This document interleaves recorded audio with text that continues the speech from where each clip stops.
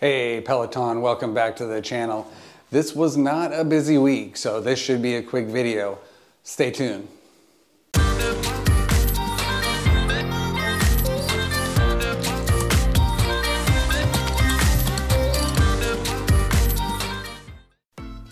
Hey you guys, welcome back again. Thank you guys so much for joining me today.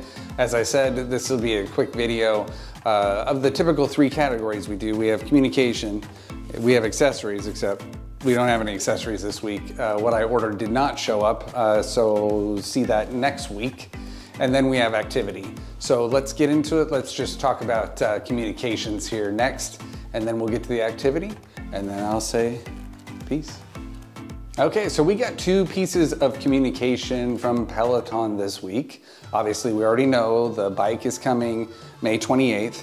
I am testing them every once in a while. One of the viewers here suggested to test them out and see if it could come early. So I bugged them once already, and then I'll bug them again next week and see if maybe we can get the bike a little bit early. But we'll see how that goes. The first piece of communication from them this week was that they have new cardio classes specifically related to dance.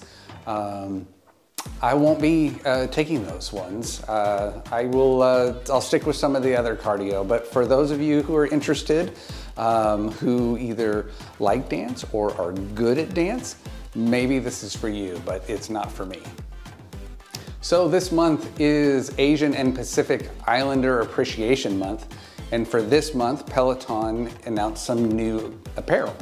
So the apparel is both in men and women's. Looks really cool. I have not gotten a chance to look through all of it. I don't know how extensive the collection is, but that was part of the communication this week. And let's move on to activity, because there's no accessories this week to go over with you. But next week there's something coming. And again, it's thanks to you guys and the referrals. This is also thanks to you guys and the referrals. So again, thank you guys very much, I appreciate it. So just before we get to the activities, I would love for you guys to follow me on Peloton if you'd like. MojaveKY, so it's easy. Just look up at the YouTube channel and you can see what you're watching. Hit me up on there and I definitely will follow you back. So I have about 22 followers at the moment, and most of those followers are friends, but the newest followers are probably all from the Hardcore on the Floor Facebook group that does all of the strength training classes and all of that kind of good stuff with a calendar that you can follow. So if you haven't checked them out, go ahead and check them out as well. So from an activity standpoint this week, we're roughly just almost at 250 activities that I've done since getting this app. So that's getting to be a lot.